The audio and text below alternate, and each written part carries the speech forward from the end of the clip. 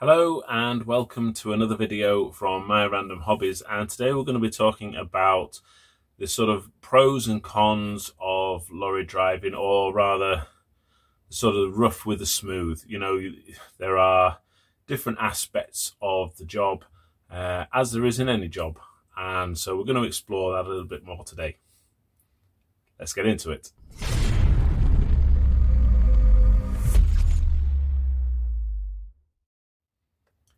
So as you'll know, if you've been watching any of my other videos, I have been learning how to become a HGV driver and indeed qualifying, and have started doing the job.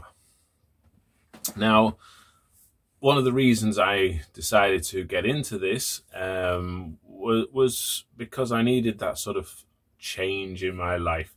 And I've talked about the sort of reasons why in previous videos, but there are some great aspects to any job, and also any job comes with its sort of downsides or its negative points, and that's no different with lorry driving, truck driving, HGV driving, whatever you want to term it.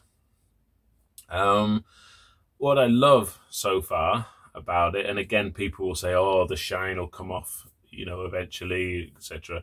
But what I love about it so far is that sort of notion that when you're on the road, you are A, in charge, I suppose, but B, no one's there hassling you, no one's there chasing you. Yes, of course, the operations team are wanting updates when you can, but whilst you're actually driving, that's it. You're there, you're on your own, you're concentrating, obviously, on what's going on around you.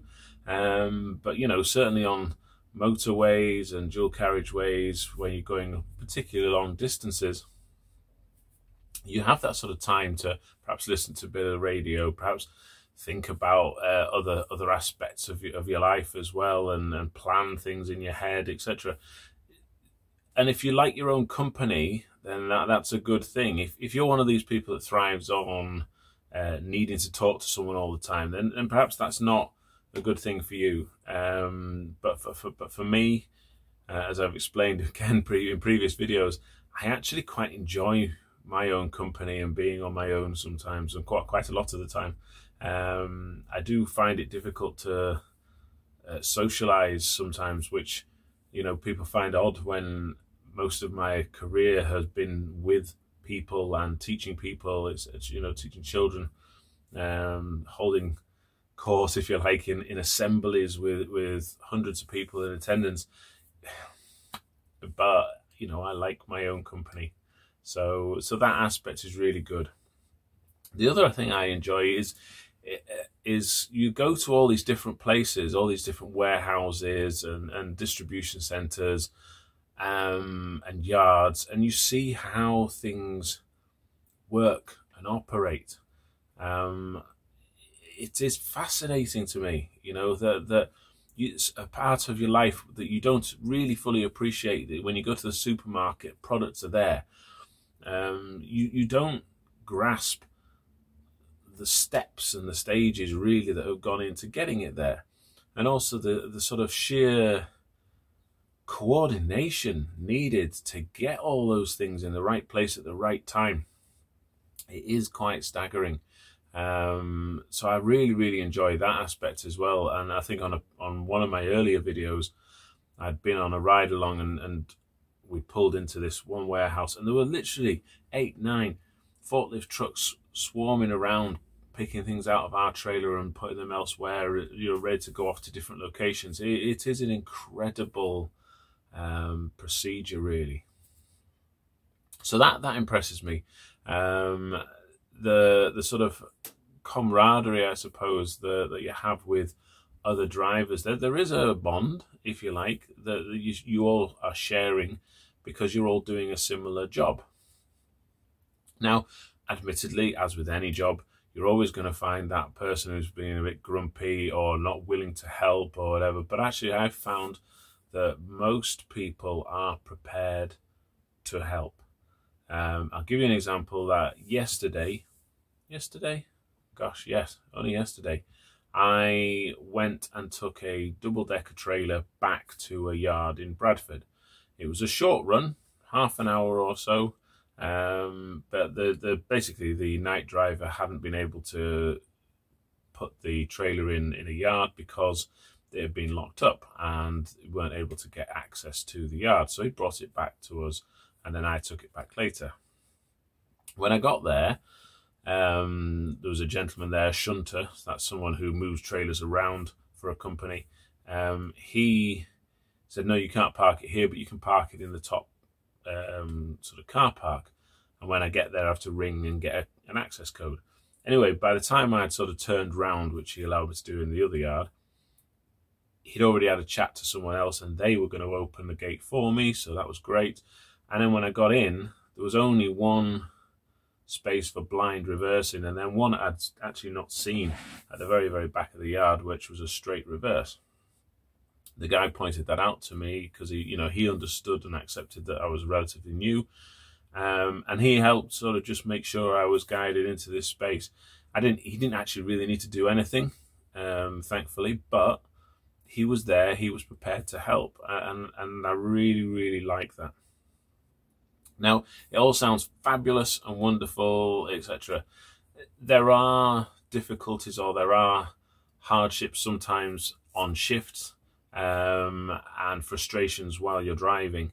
And those are parts that, again, you don't really understand or appreciate until you're doing the job. The same with any job. You don't understand the sort of difficulties until you do the job.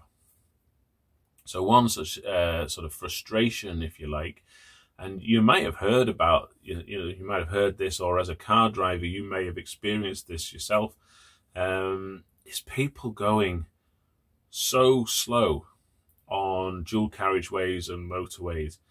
It's frankly dangerous in my opinion, but when you've got a HGV vehicle restricted to 56 miles an hour on a 70 road, having to slow down, maneuver out of someone's way because they have either moved in and then slowed down, or they've just been going slow. I mean, someone the other day, barely over 40 miles an hour, 45 maybe at a push, on a motorway, and that isn't safe in my opinion.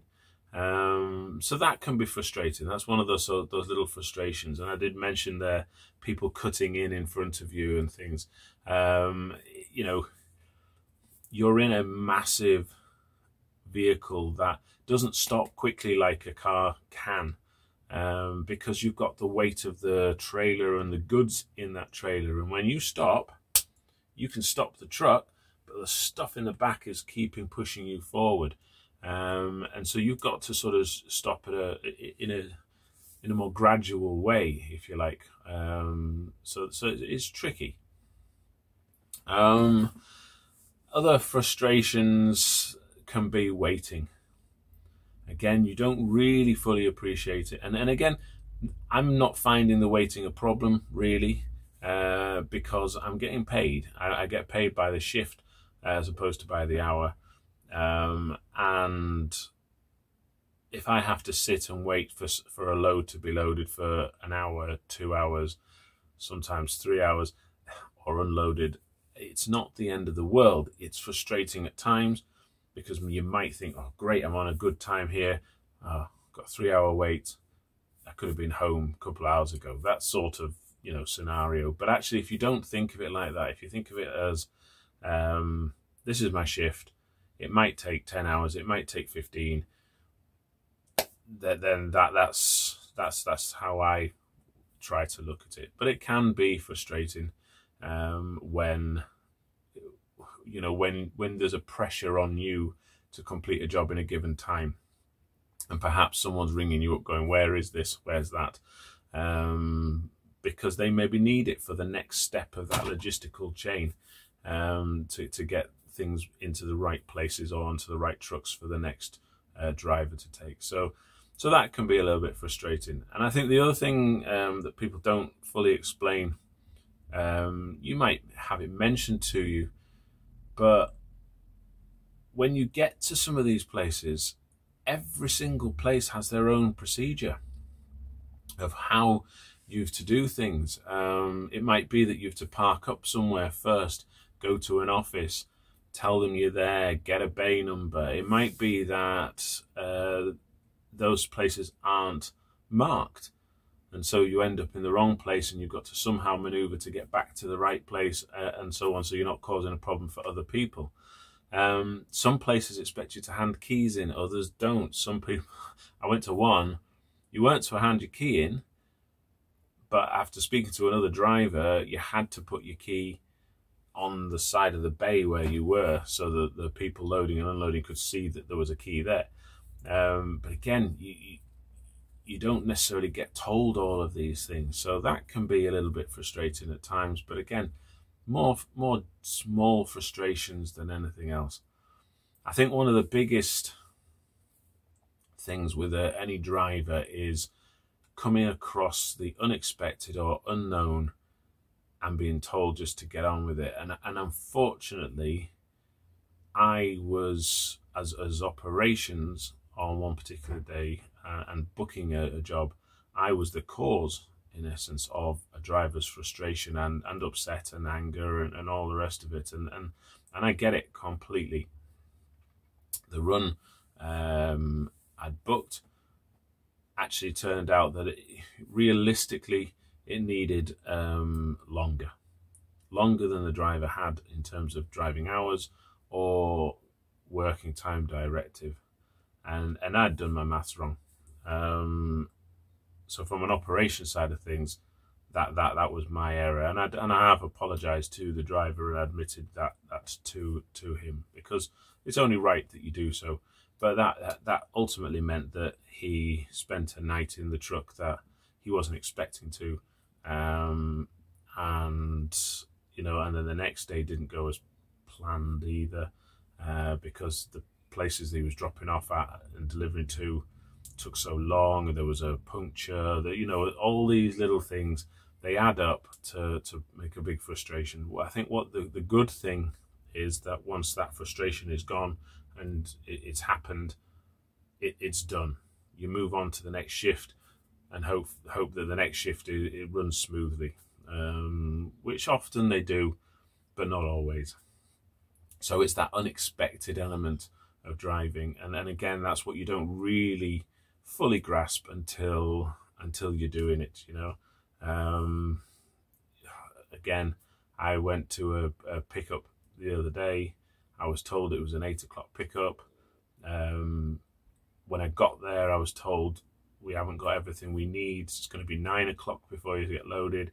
It was closer to 10 before I actually set off. So, and because of that, you end up then getting the ops team asking you questions. You end up getting the person receiving the goods asking questions about where you are, what's happening, etc. But minor, in the grand scheme of things, they're minor frustrations. So it is still a fantastic change for me. And again, I'm sure, as with all jobs, there's going to be days where you just go, what have I done? But for now, it's great. It's that honeymoon period. I'm really enjoying it, and there's lots and lots to learn. And every time there's something else happens, you're learning more things and getting into it and understanding the industry a little bit better. So anyway, I hope that was a useful insight, perhaps a little bit longer than I anticipated going on for. But please do comment. Let me know your frustrations. Let me know what you like about life on the road, or what you don't like. And again, like, subscribe, share, and I will see you again soon for another episode. Take care for now. Bye-bye.